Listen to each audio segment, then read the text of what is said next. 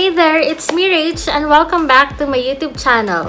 So for today's video, as you can see from the title, ay magkakaroon tayo ng first impression review plus swatches ng another local brand. So this is Ara Colours in partnership with Bilena.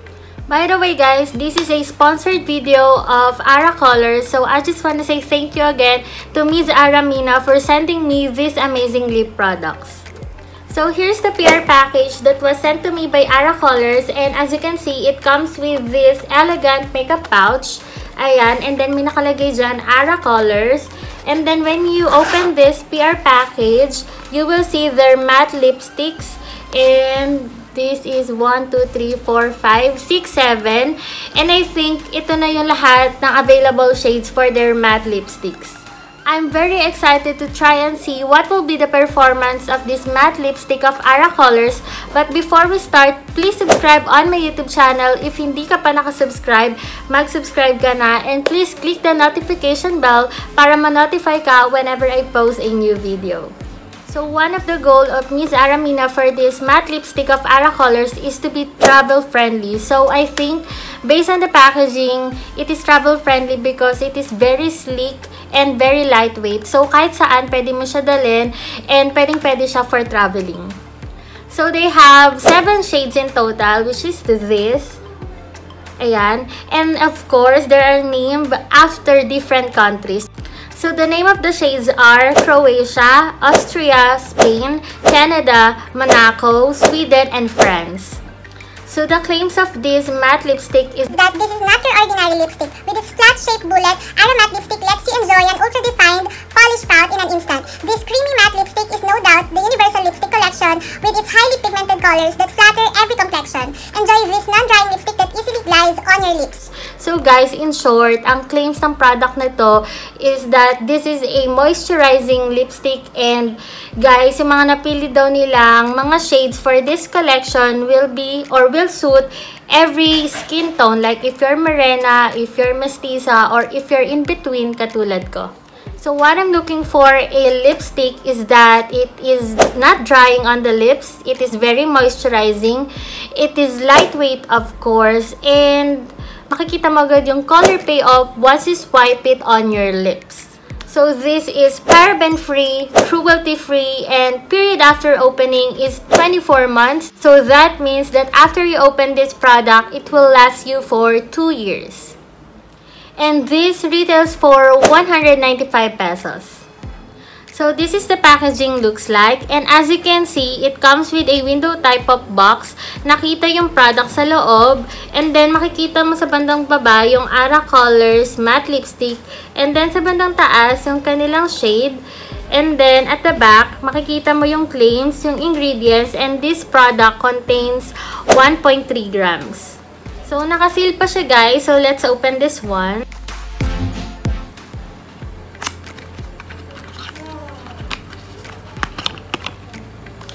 So this is the lipstick looks like.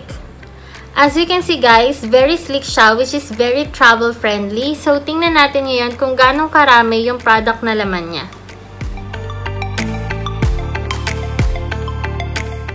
Wow, mahaba pa rin pala guys. Okay, so ayan na guys yung full product na laman. So this is my first time to try this kind of tip guys sa lipstick. As you can see, very flat siya. So I will be swatching this all on my lips, and I will be giving you my final thoughts at the end of this video. So start off with the shade Austria.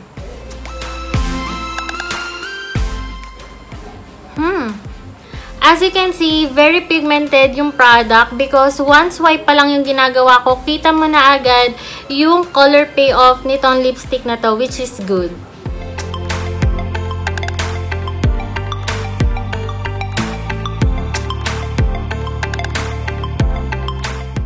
So this is in the shade Austria.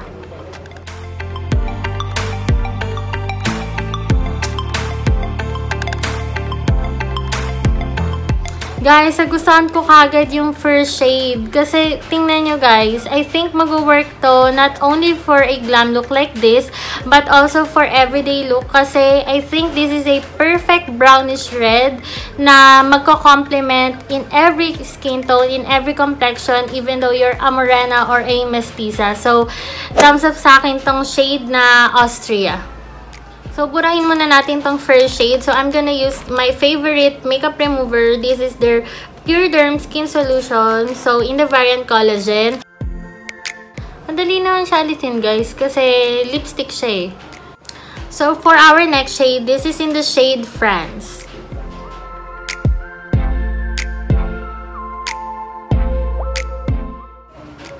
I just need practice lang when it comes sa ganitong tip.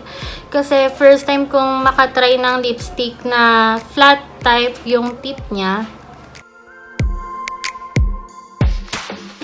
So, this is in the shade France.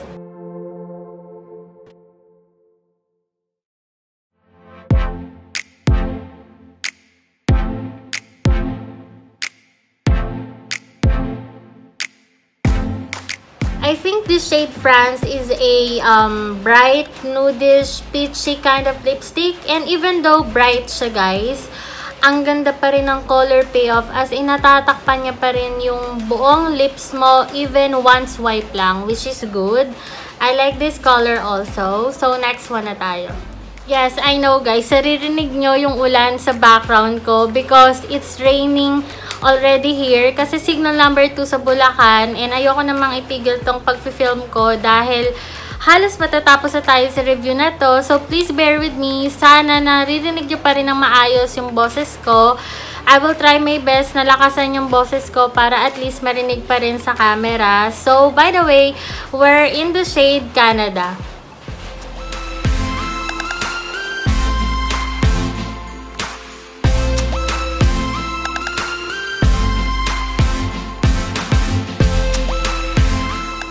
So, this is in the shade Canada.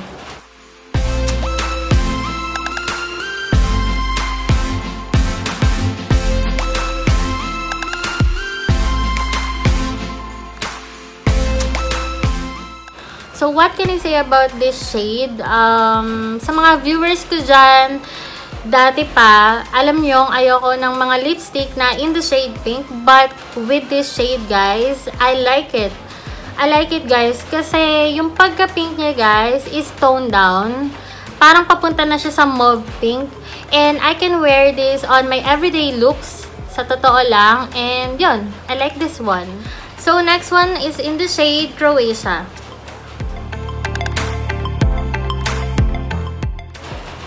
Ooh, I love this shade.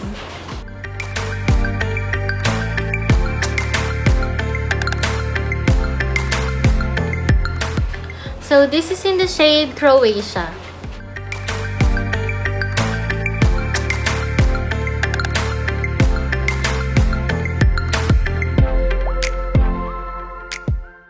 Guys, among all of the shades that I've tried, this one is my most favorite so far. This is in the shade Croatia. As you can see, this is a perfect brownish or orangey brown na shade. And guys, ang ganda niya talaga, as in. So, for our next shade, this is in the shade Monaco.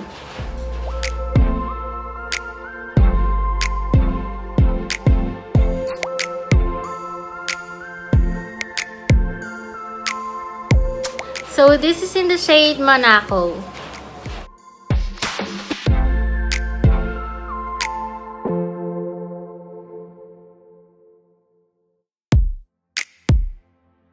Guys, I know, iniisip nyo na bakit parang similar lang yung suot ko ngayon na shade compared dun sa suot ko kanina na si Croatia.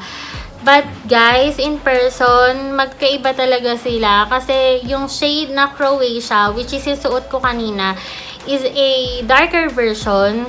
And ano siya, orangey, brownish kind of lipstick. And then, this one is a nudish brown lipstick, which is my most favorite among all. And guys, kung makikita nyo lang yung lipstick collection ko, as in, halos puro ganito yung shades na meron ako because this is one of my most favorite kind of shade kasi I think magagamit mo to for everyday, for a glam look, and I think this kind of shade will suit all kinds of complexion or skin tone, even though you're a morena or a mestiza, or even though you're in between like me, bagay na bagay to sa'yo.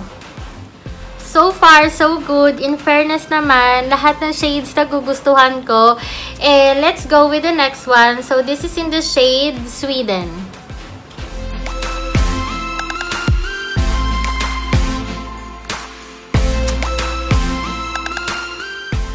So, this is in the shade Sweden.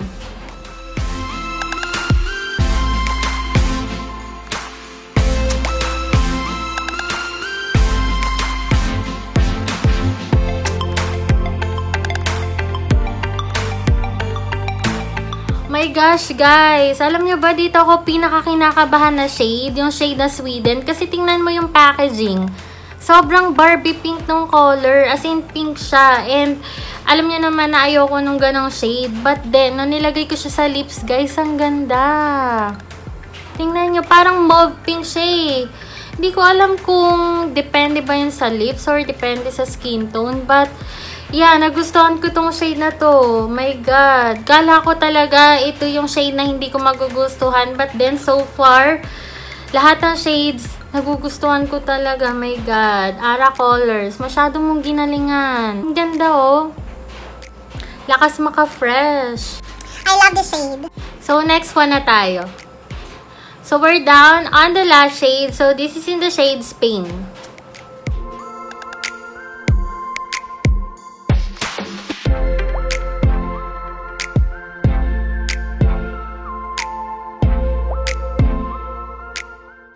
So, this is in the shade Spain.